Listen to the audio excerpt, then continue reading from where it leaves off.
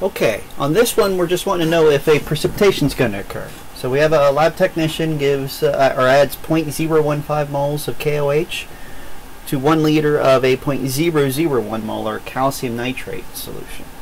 And technically all we need to know is whether or not a precipitation occurs. So we're going to solve for a Q rather than a K for the calcium hydroxide.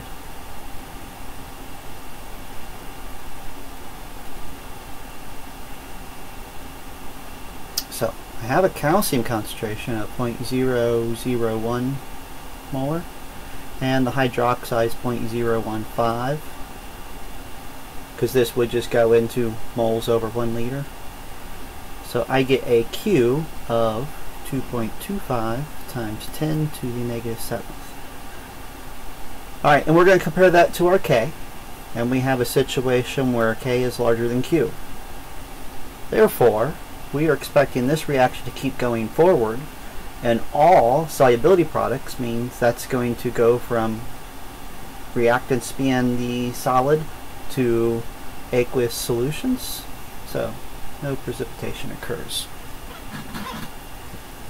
Now, those are typically your two choices, either going to have a precipitation occur or not.